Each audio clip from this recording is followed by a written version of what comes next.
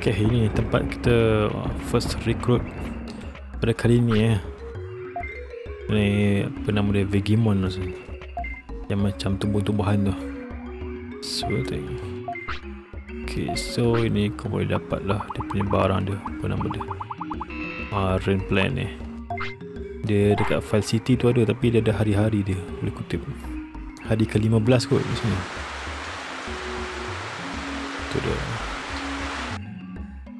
So kalau terlepas hari 15, silalah menunggu lagi 15 hari sebulan 30, tunggu 30 hari kot. Digimon. A plan Digimon? Wait, tak ingat dah. Edit them. Oh, macam tu pula So kalau kita cakap kita tak suka tumbuh-tumbuhan tadi, mungkin dia marah pun. Yeah. Oh, alright, this is join. Next one, let's go.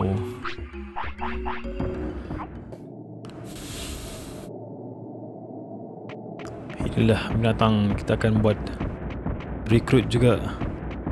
Biasanya ni antara binatang yang paling orang kenal lah, sebab dia ada apa, ada barang yang dia boleh trade yang memang orang nak.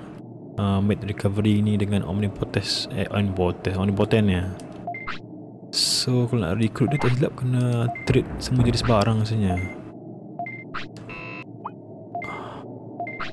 Yeah, okay. Dia tak nak join lagi ke?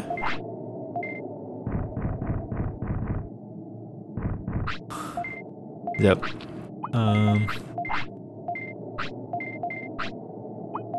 Okay, tak cukup. Kita tak cukup DGN Coffee ke? Sekejap. Ataupun kita kena, tak ada satu lagi Mojyamon tau. Tak tengok dia pun kena ni juga ke kita nak kena uruskan juga ke? Oh ini lah. Dah kita tengok. Oh, okay. Is it? Wait, kita research sekejap. Okay, so selepas dibuat beberapa kajian, so betul lah kita kena track in, tapi sebenarnya total sebab kita ada 3 Mojyamon, so kita pastikan 3 Mojyamon ni kita pernah trade setiap item So macam ni kita ada 2 lagi. Okay, sepakai carrot dah, and then dia patut keluar bentuk dash kan. Nampak tu. So tinggal satu lagi, happy mushroom. Okay, buat sekejap, hair grower ni function dia. Ayo, boleh tekan jadi Mojyamon. Okay, tapi sebenarnya dia baca pasal ni, dia penting Mojyamon mana yang korang nak. Maksudnya item trade mana yang paling korang nak. Kau kena pastikan Mojyamon tu paling last korang completekan dia punya list. So Mojyamon tu akan masuk korang punya city lah. Biasanya orang akan ambil yang paling bawah ni tau. Sebab yang tu dia ada apa, dia ada barang apa nama dia, sekejap. Ni satu barang ni yang dia orang spam. Ini rasanya SDF ni, SDF disk ni, dia macam glitch duit lah rasanya. Dia trade in lepas tu jual, lepas tu beli, macam tu lah. So game ni sebenarnya kalau pasal duit tak ada isu sangat lah. Okay, ni Mojyamon paling last. Satu lagi, let's speed this. Okay, bismillah. So ini ada apa? Dia ada restore dengan medicine lah. Okay lah, boleh lah. So, kita ambil yang tengah ni. Okay, dah settle masalah, kita balik. Alright guys, so ada beberapa kisah yang terjadi sebenarnya. Kita kita tersalah load save tau. Macam baru teringat kan, sejak bila kita masih Vegiemon tau. Okay, so kita terlepas Andromon itu sebab yang kali terakhir tu kita tak cukup banyak interact. Kita kena interact dia banyak kali, so baru dia join. Okay, and then sekarang ni sebenarnya kita tengah dalam apa, Digivolve Palmon kan. So itulah ceritanya. Tadi terperasan sebab tengok asal prosperity ni rendah sangat kan. Rupanya itulah tersalah loading. Kenapa dia tak nak makan ni? Ish, dia ni boleh tahan juga rasanya dah okey kot. Dia manja sangat ni. Nice. So sekarang kita tengok balik kat Jijimon. Kita check balik punya prosperity dia. Sebab sebelum ni 48 tau. Macam ish, dah main lama-lama tengah 48 je kan. Sepatutnya dah 70 lebih sepatutnya lah. Dan ni sepatutnya kita dah boleh habiskan game dah. Andromon, okay. Yes, so ada 880, okay. Okay, kita boleh sambung dah. Kita punya destinasi seterusnya. Nak kena masuk alam apa? Cyborg, entahlah. Kau macam tu lah. Macam alam yang lebih canggih.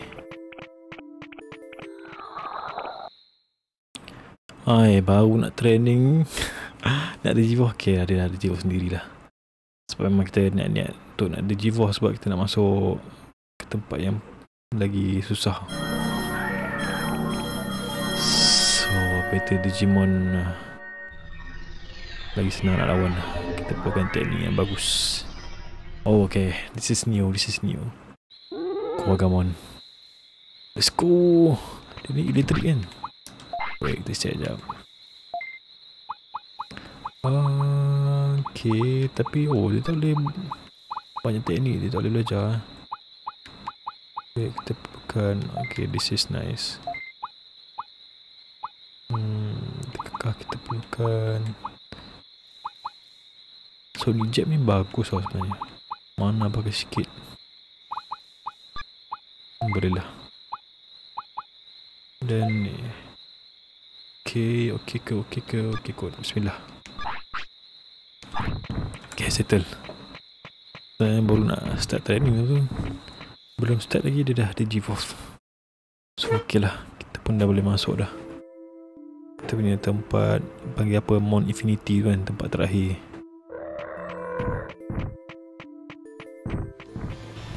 Alright. So mari kita test kita punya Kuwagamon power. Walaupun dia hanyalah champion. Ish. Omong ni. Kita punya FPS dah drop. Tak sakit sangat lah. Kita pun tak banyak teknik kan. Mungkin jenis Digimon yang tak bagus-bagus tu udah nak mati dah. Mana sikit. Boleh tahan Digimon.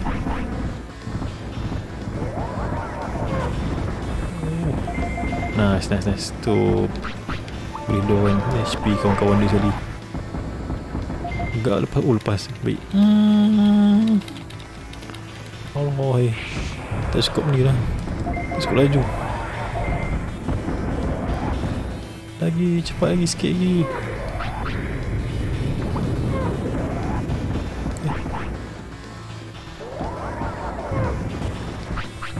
Alright. Come on, laju lagi. Sikit gitu. Power tu kita punya Kuwagamon. Dah dodge banyak. Nah, sikit lagi. Okay, satu lagi. Teknik ni bagus sebab dia boleh apa, mengelirukan Digimon lain. Okay, nice. poison juga tapi tak cukup kuat lah. Boleh lah.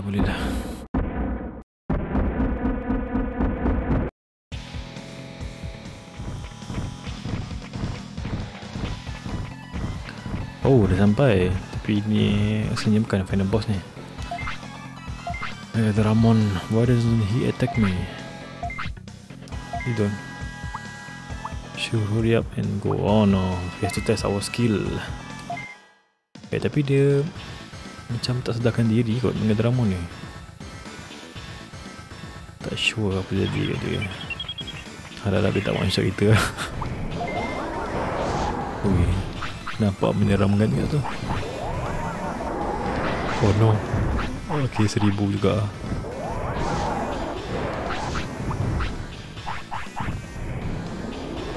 Nice. Lagi. Spam. Kita punya Kuwagamon dah cukup pantas. Oh no, what is this? 1002 mat. 2 kali mampu macam ni. Okay, 1-2 lagi. Attack dia.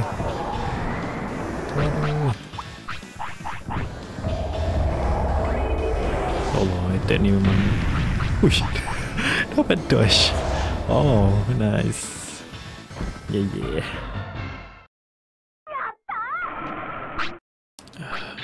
Nice one. Megadramon has defeated. Oh, dia kasi offense chip. Dekat dia akan join. Oh, dia masih lagi tegang. Alright. Did we win? Of course, bro. Have scares. Dapatan. Oh, HP chip juga. Alamak, banyak sangat chip ni. Dia mau marang. Oh wait, kita dah sampai dah. Oh, this is our final boss. Okay, so kita dah test kita punya power kat Megadramon. We are here at last. Are you the boss? Oh, dia bukan boss. Dia hanyalah MetalGreymon.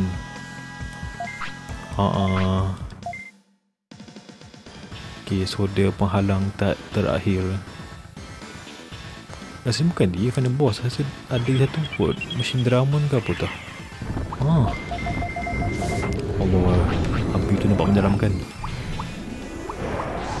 Nice one. Keep going. Oh, 1400. Wih, 2 kali mampu sangat. Dah mati tu. Ini kena keep healing macam ni. Allah Akbar. Animation ni pun slow juga tu.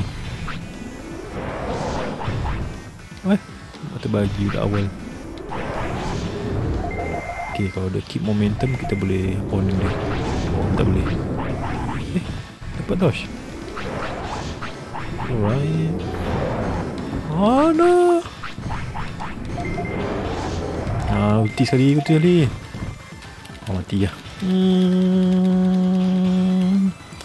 Bos. 2300 mat. Sakit. Yes.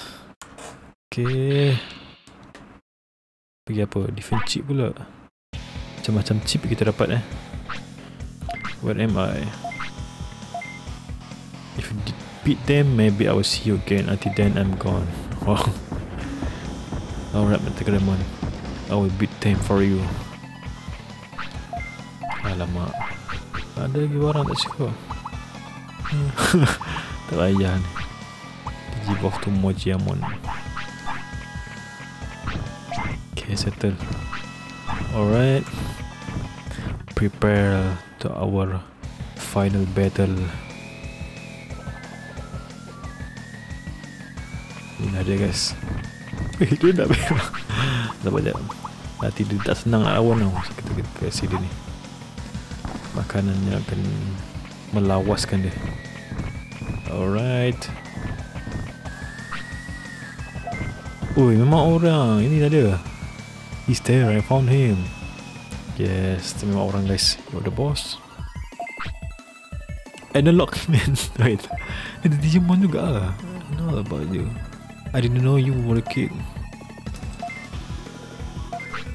Oh, dia nak merosakkan ni world ni. I don't care if I'm hurting Digimon. What? Oh, dia nak buat ni lah. Digimon ni sebagai dia punya tawanan ke apa, slave. Oh, kena lawan dia. Weh, dia sama dia. Ayot Sindraman, kata lah Sindraman ni. Weh, kita punya final boss. Ambil kau balik screen terus.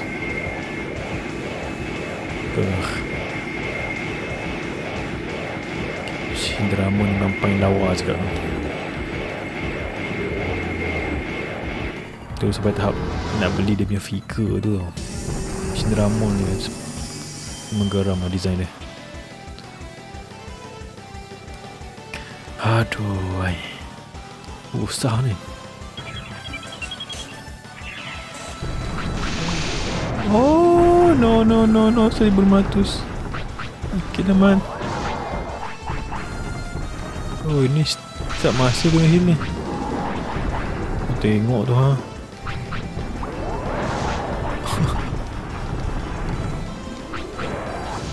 Okay, next one. Keep momentum. Oh ya Allah dulu. Bukan itu turut sakit ni. Cepat. Oh, kakinya. Lagi sikit lagi. Allah, kena lagi ya. Apa, dah ada berapa banyak heal lagi ni. 59 cukup. Lagi dia tak one shot kita. Pandai dia sonic jab terus Oh, tu benda tu macam tak dapat buat je. Kena lagi jangan. Oh, kita menang. Okay, that was a bit easy. We did it, Oyen. Nice. So, adakah ini penamatnya? Dia tu macam lawyer ke apa? No way, my most powerful slave. Dia panggil slave masalah. Dia melakukan kejahatan ini. If you leave the island alone and ask for it, they will forgive you. Dia tak insah lagi ya. Ui, serius lah, dia nak tutup kan ni. Too bad kid. Wait, what? Serius lah, dia nak tutup kan.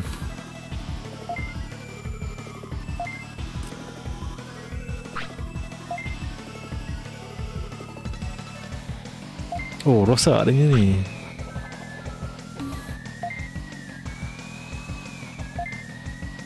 Oh, nice. Oh, diorang pun ada teknologi sendiri ke Digimon tu. Dia boleh stop dengan pula.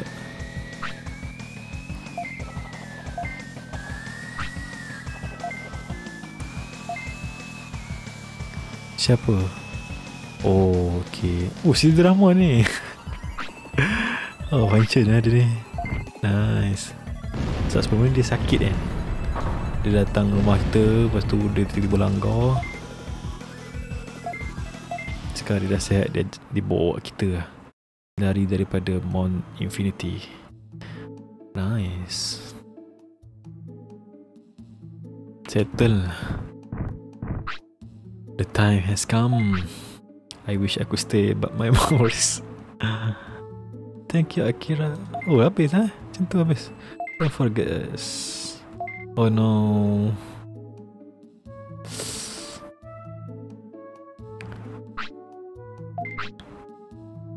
You should have a goodbye ceremony. Do you want to save? Of course. Kita berakhir dengan Kuwagamon Tapi prosperity kita tak 100 tau. Aku cuma nak sampai 100.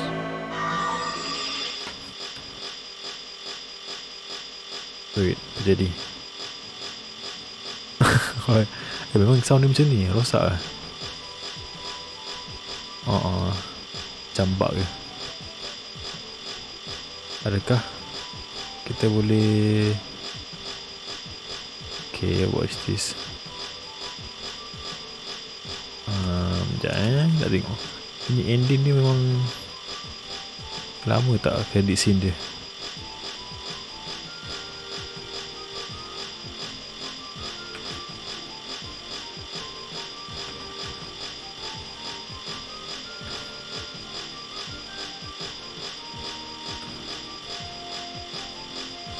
Oh, okay.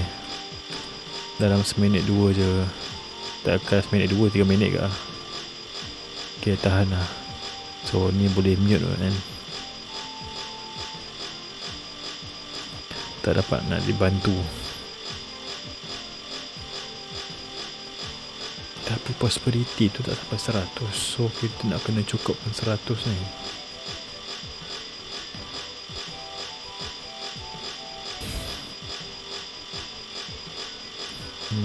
Lama lagi ke? Masih lagi kah?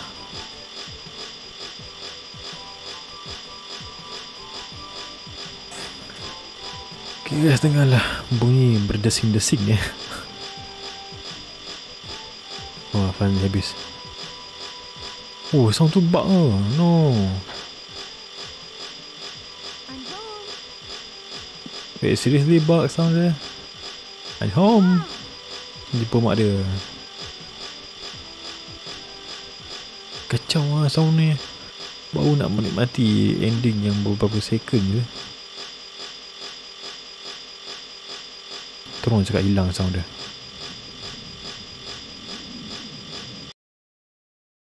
Oh, finally. It's gone. Sekejap, kita nak tengok kita punya save. Continue.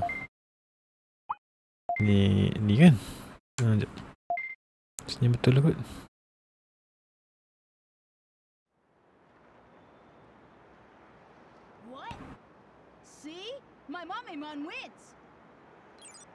Oh, Mamemon. My Mamemon wins. Kita tak ambil Mamemon pun kita tak recruit lagi. Dia pun yang rare juga macam Piximon dengan Mamemon. Dia kena keluar masuk tempat.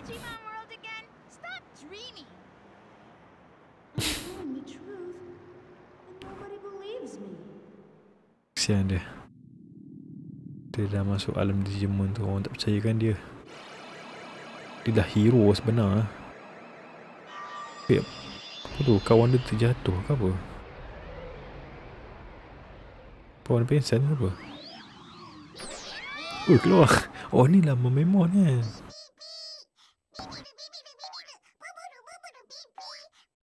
What are you saying? Analogman is back again? Serius lah. Oh, patutlah. Oh, jahat tu datang balik. Will you deliver my Digimon? Wah, memang. Deliver where? Hey, where you going? No wonder lah, the best game. Where else? Digimon World. Masih lagi ada story extra story, bonus ni.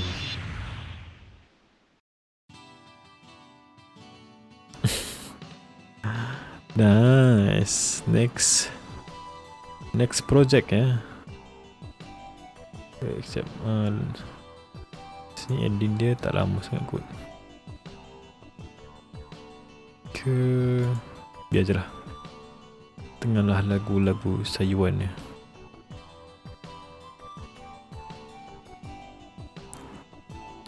Okay, so kita ada beberapa tugas. Kita kena cukupkan prosperity rasanya 100. Kita nak kena belasah balik lagi sekali Analogman tu. Nak juga ada punya mon dia. Sebab ada beberapa Digimon kita tak tangkap lagi ni.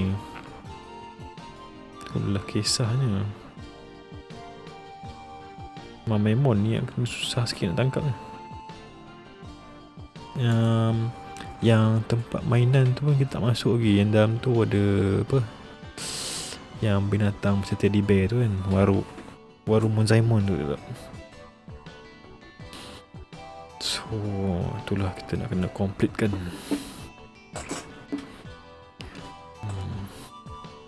Dia punya kredit ni macam ulang je. Special thanks to Digimon aku. Wait, serius lah. Megadramon ni real life punya nama ke apa? Okay.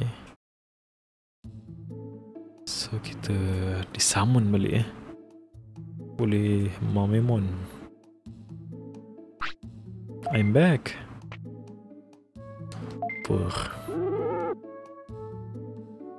Table level has gone up. Serius ni? Berapa je ni? Oh, level 2. Okay, so mungkin akan naik level, table level setiap kali habis game macam mana. Dah kita check balik prosperity kita.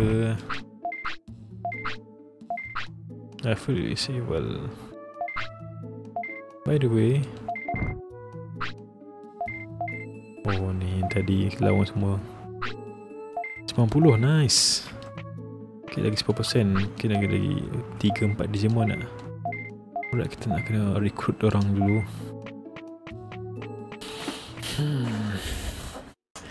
Let's go guys, let's go.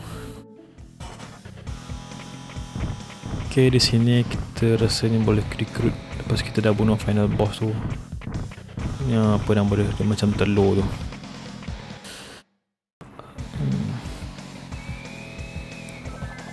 Jadi kita tak akan lawan lagi kan. Kita tak ada lawan lagi sini. Kita kena tunggu 100. Tu dia. Dia apa nama dia? Egg Machinedramon. Could be trouble. Oh, dia tak beritahu lah nama. Tak tahu kena lawan terus.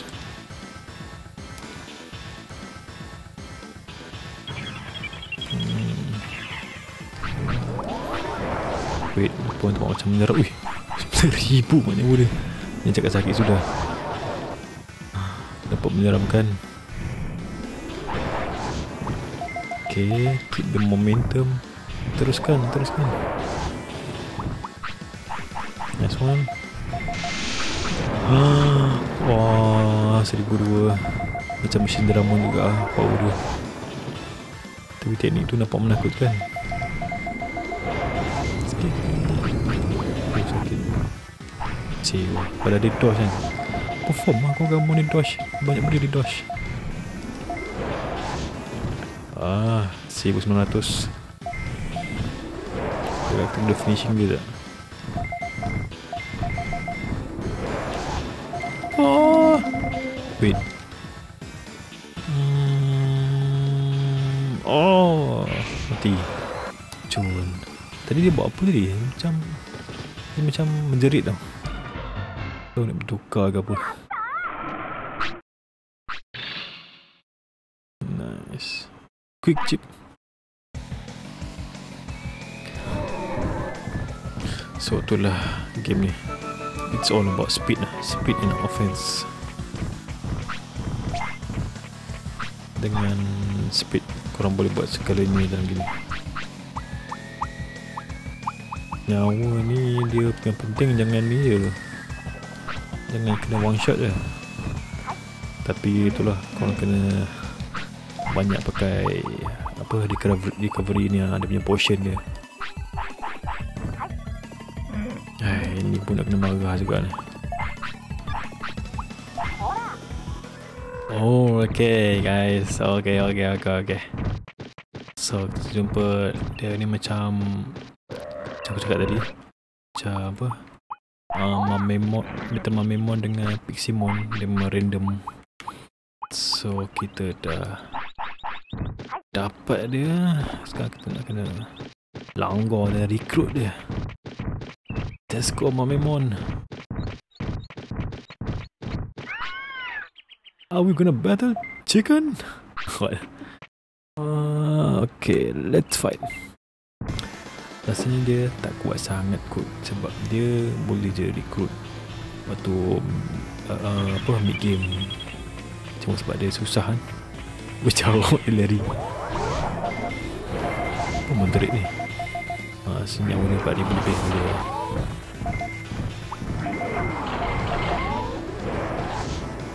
Oh no.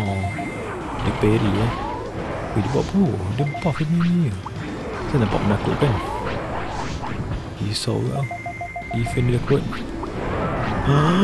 900. Boleh nak bad lah. Biasa tak ada masalah lah.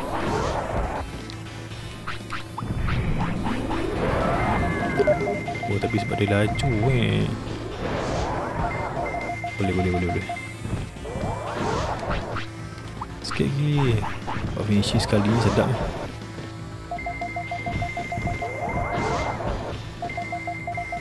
Go.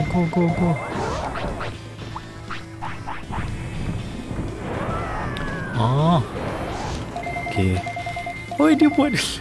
Jangan cakap dia one shot sudah. Tak kelakar ni. Oh 2,000 okay. Kan giliran kita pula. Oh no, kejang. Cukup. Walaupun dia 90% tapi dia cukup. Okay, nice one. Tapi Mamemon ni antara 3 tu, Mamemon ni paling kejap kot aku dapat. Vegiemon yang kedua, Mamemon tu paling yang tu paling susah tu. Memang chance kita tak dapat dia punya rare chance kan, dia nak spawn tu. Tapi Mamemon ni kejap je aku rasa 5-6 kali kot tadi ke 7-8 tak lah, lebih kurang 10 macam tu lah. Vegiemon tu lebih sikit. Nanti Mamemon tu paling susah. Okay, so settle dia, kita kena pergi Monzaemon tu kan, kat tempat yang mainan tu. Tempat tak balik lah, naik Megadramon tu. Okay guys, so memandangkan dekat tempat lepas ni kita nak kena pakai satu Digimon ni, kita terpaksa lah, no choice. Hanya kita ada satu hero nak jadi tau, tapi itulah, terpaksa dilepaskan hajatnya. Saya nak jadi Mojyamon tu, dia macam Diamond warna putih tau, tu memang nice. Tapi kita silap tengok ni step walkthrough lah.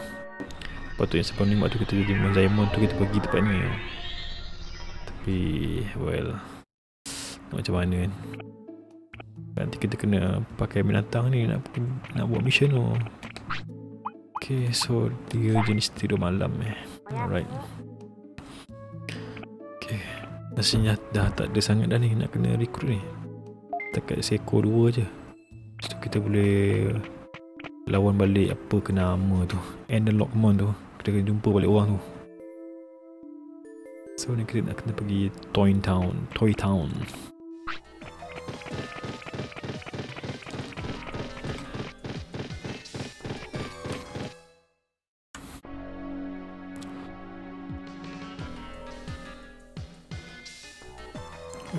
Adakah ini dia?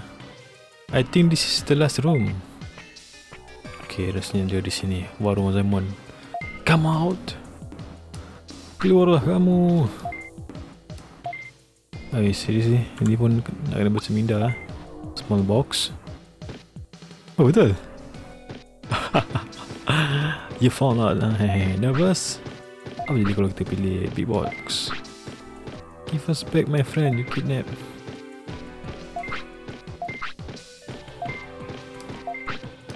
Oi,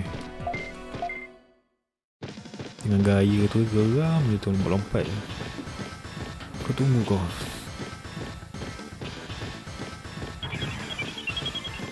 Aku karun kau. Biar tu cakap 3,500 tu. Sekejap itu.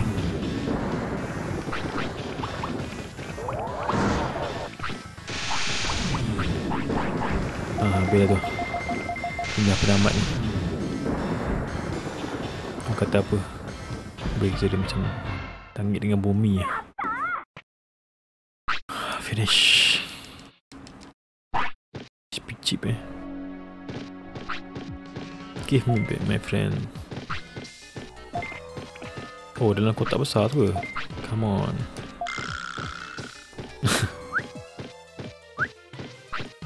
Wih, serius? Bagi bom kat kita. Ni bala awak pula dah. Ni apa? Hagurumon Hagurumon. Apa tak nama dia?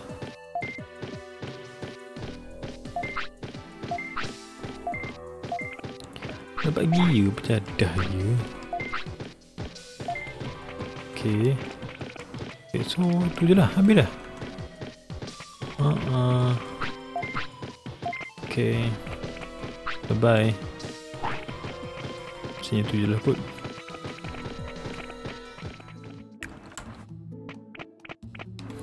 Okay, kita tengok apa kita boleh buat. Limiting of your nickname. So ni macam tempat arena lah sebenarnya.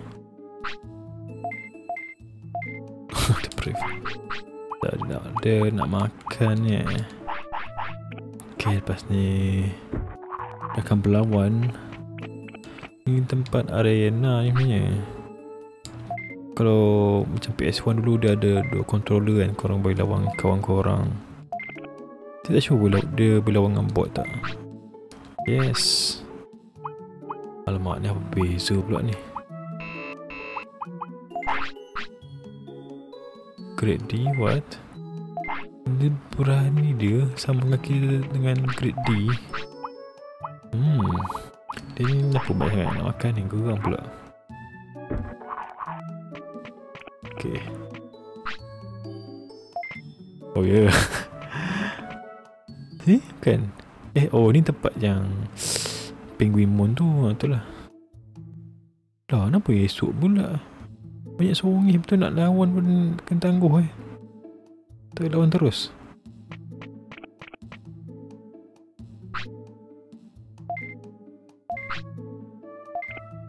Tunggulah esok.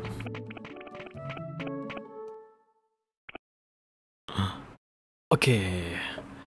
Sekarang kita boleh join Great D Tinmon Digital Mars Coliseum. Itu dia Mojyamon sama Patamon. Tengok siapa yang menang. Deng. Patamon kalah. Oh, Vegiemon maju. Seterusnya Andromon berlawan dengan Ice Gabumon. Deng. Uish, Ice Gabumon telah jatuh. Ini sangat mengejutkan ya. Oh serius lah. Monzaemon lawan Gabumon, come on. Ni si easy fight ni. Tengok sikit lawan kita. Tak payahlah. Rasanya kita dah boleh skip ni. Ni sekali petir je mat ni. Ya, kita boleh heal lah. Oh, okay, baik. Okay, so arena ni kita perlukan mana lah. Kalau tidak, hidup kan. Okay, easy fight. Adakah dia survival sambung nyawa ataupun tak? Okay, nampaknya apa nama dia?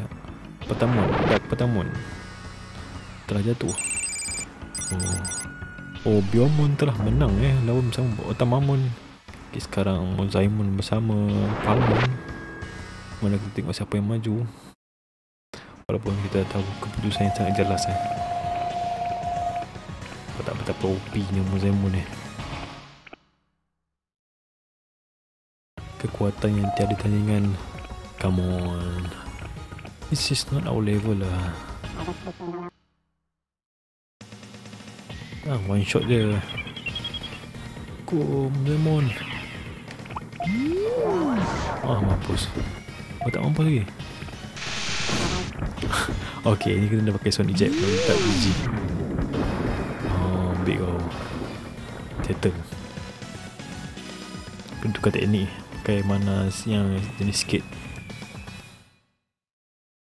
Okay, final battle sama Vegiemon.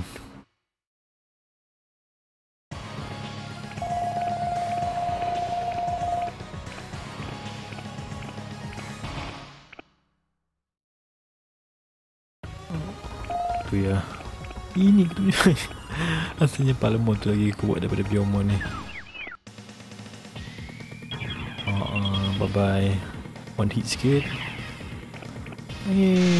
Apa? Rasanya Vegiemon tu dia dah pasrah. Nak tengok apa hadiah dia dapat ni. Teneng. Itulah juara guys Champion. Biasa ni arena ni korang boleh lawan dengan member korang. Real life lah, real life ni kawan. Dia macam second player punya ni. Nanti dia load save je rasanya. So korang akan lawan dengan Digimon orang lain. Double floppy. Oh, dapat duit dengan barang. Okay, nice. Itulah sedikit ya. Kata apa? Demo arena. Sekejap dia unlock tak yang next levelnya?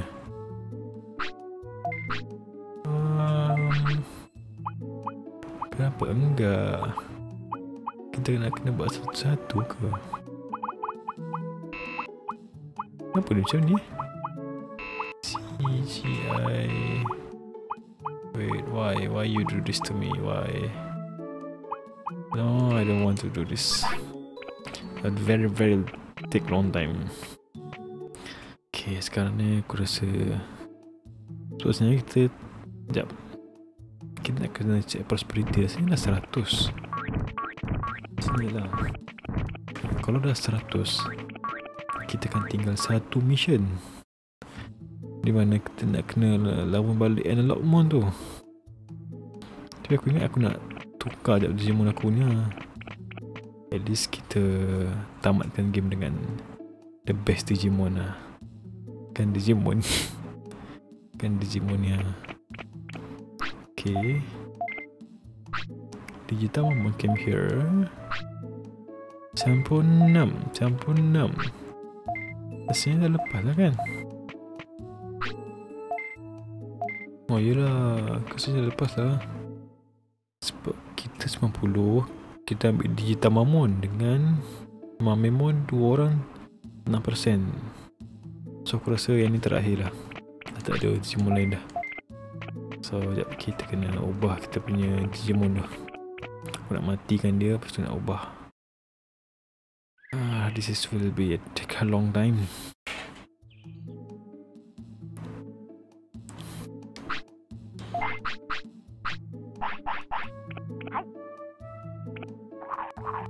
Okay guys, so ya Allah, terus sakit man dia makan ni. Sampai kenyang kot. Alright, so kita dah re-digivolve pada Vegiemon. Okay, sekarang ni tempat last ni kita nak pergi Ice Sanctuary yang tempat kita recruit Andromon tu. So kita nak kena digivolve kepada vaccine type. Alright. Okay. So saksikan apa yang kita nak digivolve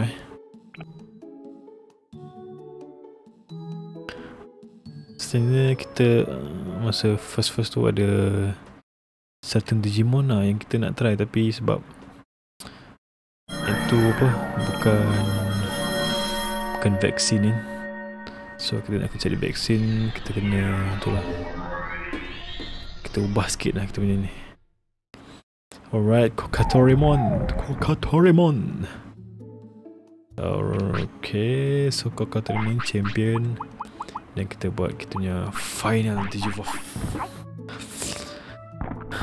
Okay guys, saksikan. Ni pun favourite. Wah, banyak gila favourite kan.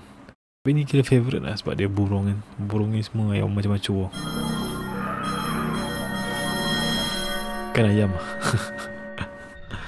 Ayam berubah kepada burung. Yes, itu dia Phoenixmon. Antara yang the best. Dia ni api kan. Okay. Tengok, uish, 2 tahun. 2 tahun Okay, api. Nice. Ni Infinity Burn. Meltdown ni nice juga. Ya, beza dia. Dia pakai mana sikit tapi damage lagi kuat. Okay, L1. Sekejap. Electric ni tak ada nice sikit. Kita ada white. Nah, 1. Nice. Ni nampak macam nice. Thunder Justice. Okay, settle. Alright. So kita lupa satu lagi benda sebab kita dah dapat daripada WaruMonzaemon tadi kan. Dapat gear. So gear tu kita kena pasang kat sini. Sebenarnya gear ni macam tak ada kaitan tau. Sebenarnya kita nak recruit satu lagi binatang tau. Kalau korang ingat lah kepala botak Nanimon tu. Tapi kait tol Digimon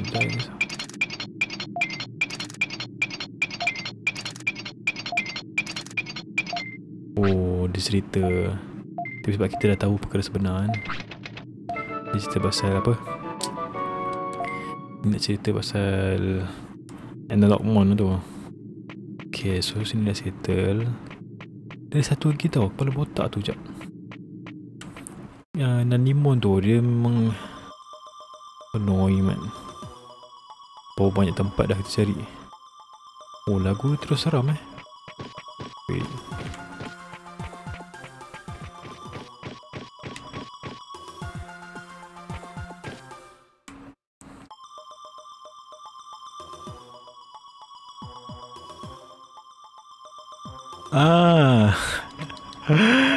Kalau botak ni rasa dah 5-6 kali tau cari dia.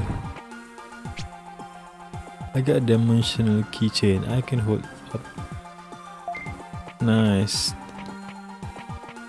Tapi dia tak join Okay. Oh, sampai situ je lah. Oh, kan dia join. Sekejap, kita nak check prosperity balik. Adakah ada 100? So, kalau tidak, kita tak boleh nak proc dia punya tempat terakhir tu.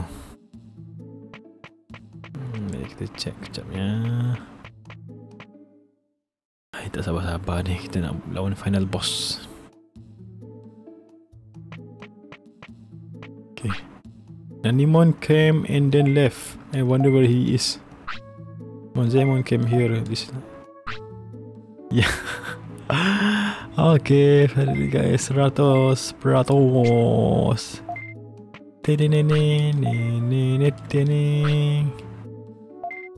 Okay, inilah masanya kita settlekan game ni. Kita akan bertemu dengan final boss kita dengan menggunakan Phoenixmon Okay guys, so seperti yang korang nampak, ini adalah Digimon Greymon. So kita ubah daripada Phoenixmon. Okay, sebenarnya kalau korang buat research pasal selepas prosperity 100, so dia ada benda yang dinamakan back dimension tau.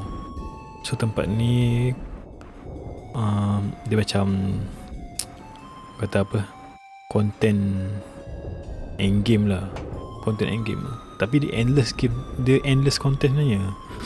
So aku rasa lah dia ikut tahun tau. So macam aku tahun 2 nak masuk back dimension tu, dia ada 3 jenis tempat tau. Sama ada Ogre Fortress atau melalui tempat hantu ni, apa nama dia, mansion apa tak, Grand Mansion kan, ataupun melalui Sanctuary. So aku ingat kita memang akan masuk Sanctuary tau. So bila tengok research balik, oh okay, so basically dia ada 3 tempat and then mungkin lah random kot. So macam aku terpilih untuk masuk Grand Mansion and then terpaksa lah struggling balik untuk Digivolve kepada virus untuk aku masuk mansion ni lah. And then itulah kita Suddenly Digivolve to Skullgreymon. It's okay, not bad. I mean, better lah kan. What kind of place is this? Uish, yang jamu tu macam nak rushing kat kita. Okay.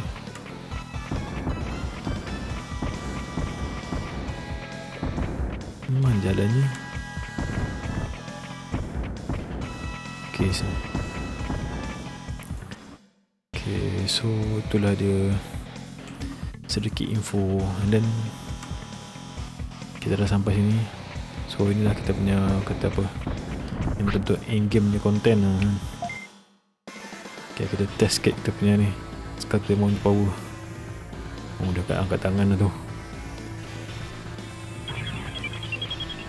Kita dah makan segala chip dah. Uish, amdu.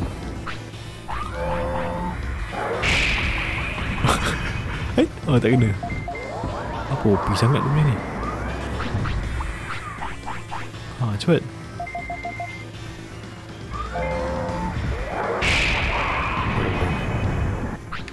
Macam slow je kita kena buat teknik. 1000. Nice lah. Tapi macam slow sangat je. Kita lah aku lah. Come on. Problemnya tu lah, dia suka nak spamming. Boleh cakap. Akhirnya dia guna juga teknik lain. Nice, this is what we want. Bomb. Tak kena. Test sikit kita punya ni. Dark shot. 2,400 man. Okay, cun.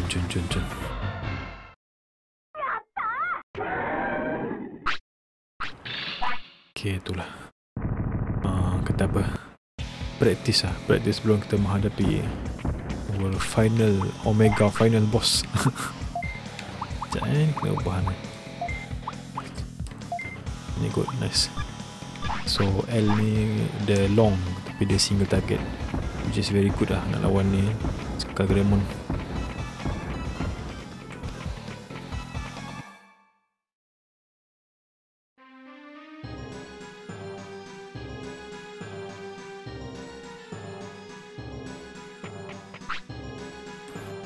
Wow. Oh, kita tengah lawan kat sini. Wait, serius lah? It's gone. Is this stream?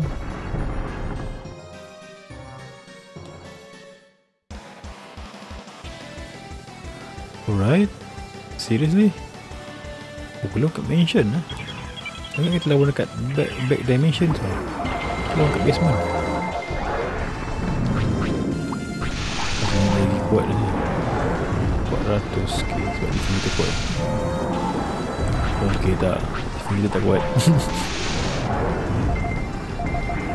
Oh, kita yang attack 400. Dia attack kau stats Machinedramon ni. Nak sondol tak dapat. 1200 sakit. Sondol lagi. Dia sondol lagi.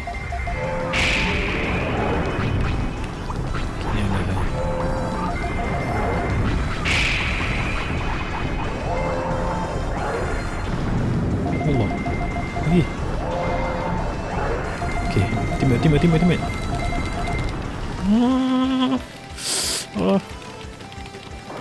Oh, tak dapat lah. 1,500 tu. Alamak, idea lah pula buat. Sikit berapa ribu. Standby. 1,200. Allah, sakit je mat. Lagi.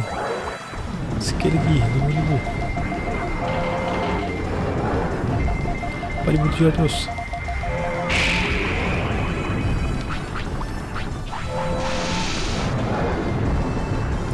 Allah Akbar.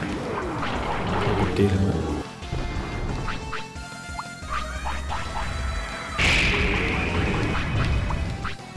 Sakit penuh demo. Aduh.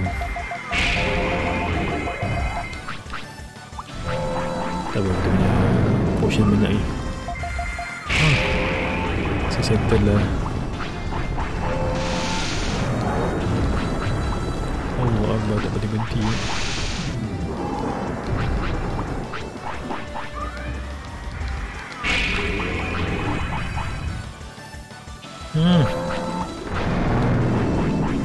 Allah Akbar. Standby lah. Takut kat ni nak tu. Nak ulti sekarang. Takut dia buat yang laser tu kat atas kepala. Satu.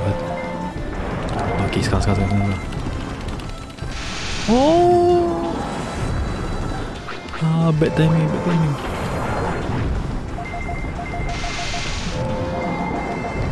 Ya Allah, kena lagi lah. Sakitnya. Dah nak habis memang kau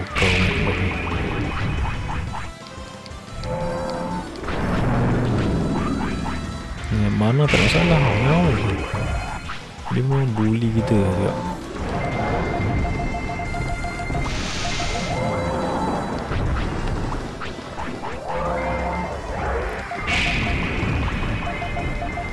Sikit lagi.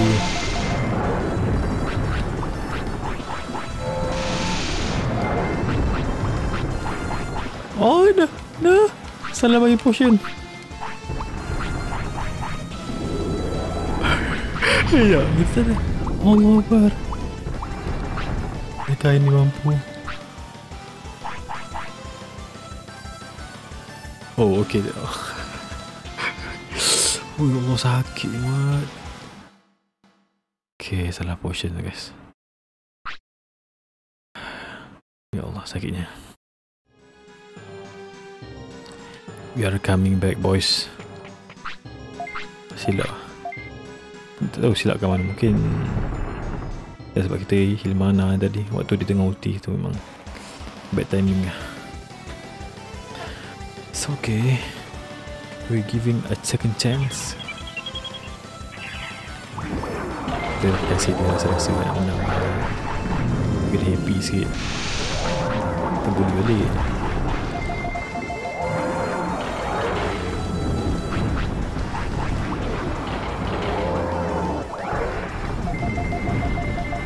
Jangan kena boleh gerak. Nice lah. Lagi sikit lagi. Oh, nice lah. Teknik ni perform. Kau spam je ni. Dia pun tak lawan pelajuan kita.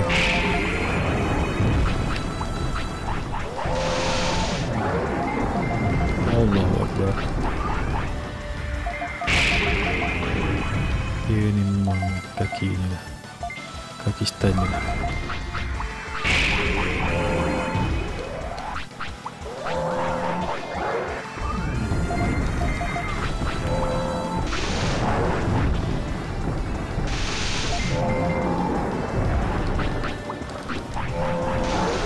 Okay, salah. Sekarang. Oh, full. Dia tahu 2000. Sikit alamak dia nak buat dah. Okay, timing heal. Okay, cun. Ais tu. Tengok ais tu. Sedap sikit. Allah. Paralyze lagi mat. Tak kena. Wow.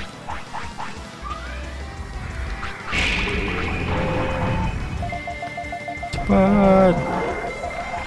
Lagi sikit lagi. Sikit lagi.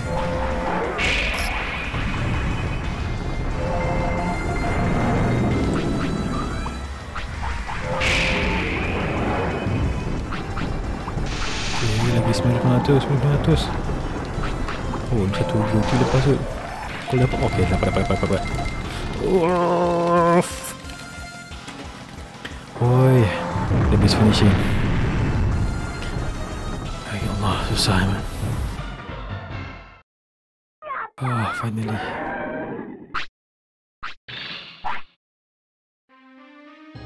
Okay. Mau settle lah senang lah. Tadi awal boleh lah, kasih peluang je. Ambil kau mabuk terus. Itu we took care of it. What? Kuwagamon. Oh, dia transform.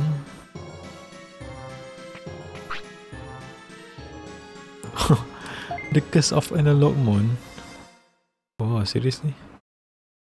Oh, so Analogman tu dia ubah Digimon lain kepada Machinedramon OP gila dia punya ni.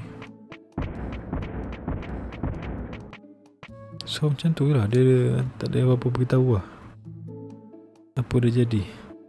Dia cakap dengan Jijimon, cerita sikit. I heard that you beat Machinedramon. Yeah, but I don't get it. It seems like a curse.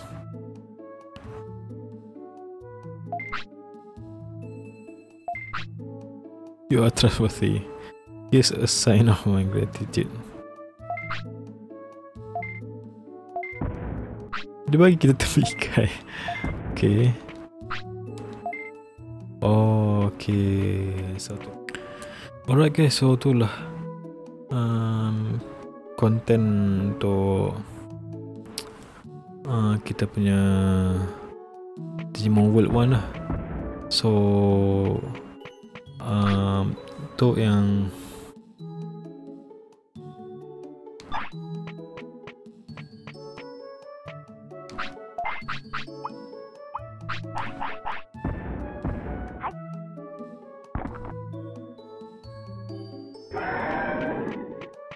alright guys, so itulah konten Digimon World 1 kita.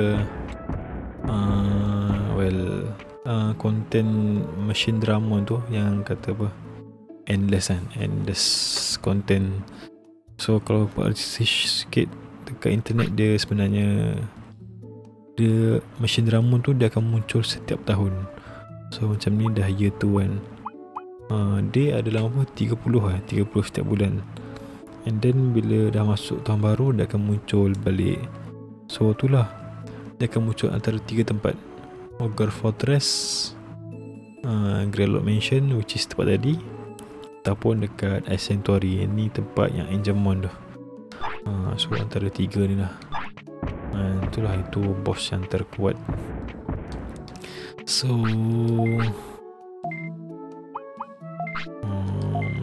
itulah dia. Game ni bila kita berjaya habiskan lah. Dia mungkin ambil masa rasanya dalam 13-14 jam ataupun lebih, tak sure. Tapi yang pastinya lebih daripada game Trials of Mana tu lah. Trials of Mana tu lebih kurang 11 jam, 12 jam lah. Tapi Digimon World 1 game PS1 kita spend dalam masa 13 jam, 14 jam. Bayangkan lah. Ini pun kata apa, ada info kan, macam kalau korang nak cari Digimon apa-apa, just search internet je. Tapi cuba bayangkan kalau internet tak ada kan, memang tak tahulah orang kata. Mungkin korang ambil masa dalam masa 40 jam, 50 jam mungkin. Sebab game ni dia banyak trik lah. Lagi-lagi ada setengah macam Digimon kan, yang dia ada masa-masa spesifik nak muncul. Itulah, korang kena banyak explore lah. Macam tengok dia punya bulletin board ni, tengok info-info pasal atau binatang kan.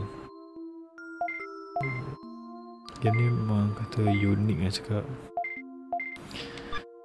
Walaupun game hanyalah game PS1, game lama, tapi well, jadi one of the best game lah yang Bandai buat. Yang kata apa, masterpiece lah. So itulah dia, game yang menggamit kenangan. Dia bukan pula sebab dia game PS1 kan, nak membayangkan game ni dah terlampau lama. Waktu aku main dulu macam tu sekarang rendah kot, memang kecil gila lah. Tu macam mengimbau balik kenangan tu kan. Tu nak merasai balik vibe-vibe dulu. Itulah. Well, harap sekarang diorang Bandai ada buat kata apa, macam remake kan. Dia tak ada remake, tapi kalau korang tengok Digimon World Next Order, Dia lebih kurang lah. Tapi orang kata macam tak boleh lawan lah. Tak boleh lawan dari segi mekanik atau gameplay macam tu. Tapi aku tak pernah try.